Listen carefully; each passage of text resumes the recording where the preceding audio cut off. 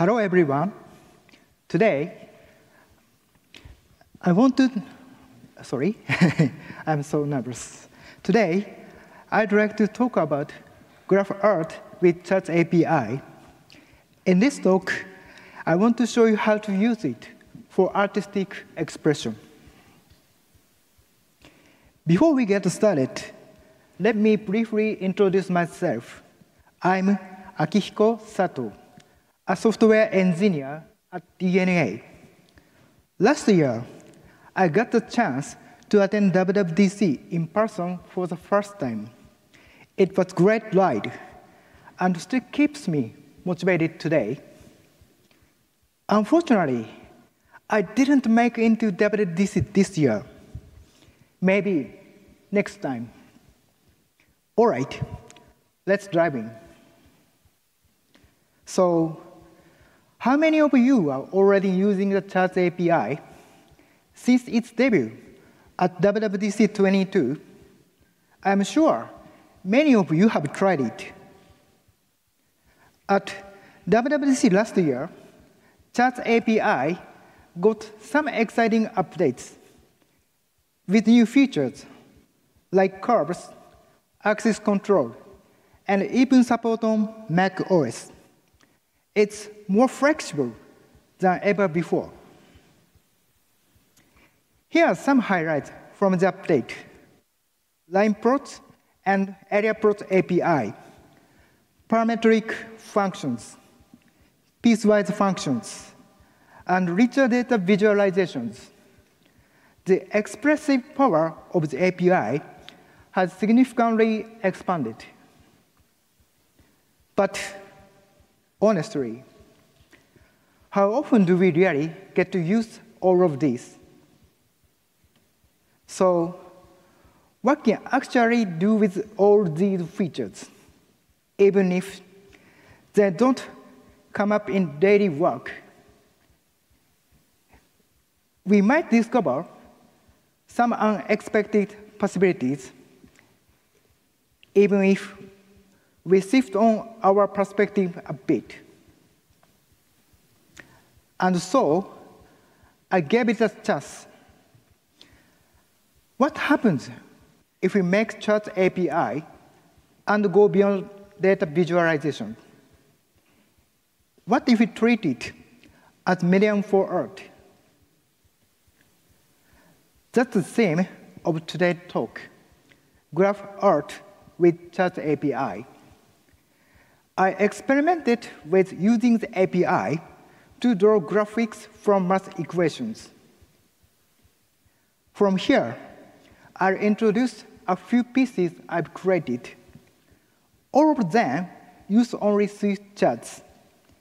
I incorporated mathematical equations and creative techniques to make each one visually expressive. Hope you enjoy them. Let's begin with this. It's Graph Garden. It uses rose curves to draw the petals and leaves, and a sine arctangent combination to create stems and ground. It's just a correction of line plot. But with layering curve math, it turns into something like an illustration. Here's the code for the flower. It uses line plot, calculating each point using polar coordinates. To adjust the shape, I added vertical scaling and little tilt using shear transformation. Next is Happy Matrix. It draws a simple smiley face using a circle equation. The face itself is made with an area plot, and the eyes and mouth use line plot. This chart represents the mood of a matrix. When the numbers are good, it smiles back at you. Here's how it works. I draw the circle by calculating y start and y end for each x value.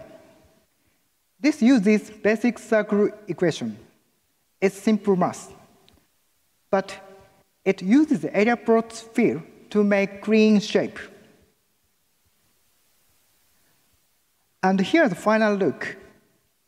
I added some shine using Swift UI layer gradient to give it softer and friendlier expression. Lastly, one more pixel.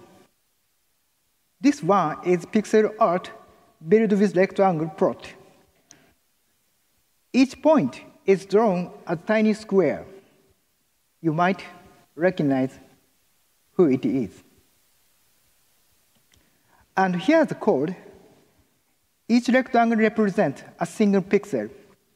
The x and y coordinates, along with color data, are used to plot everything all at once. It's just lots of data points, but together, they create something recognizable.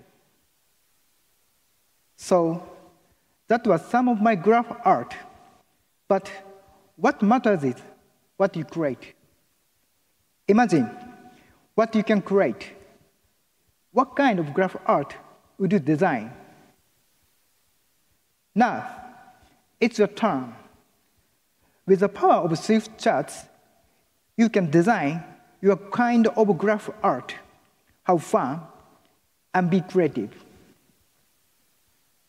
Are you Swift enough? Swift charts isn't just a visualization tool, it's also a canvas for creativity. I hope this talk gave you some new ideas for using charts in fun and creative ways. Thank you so much for listening.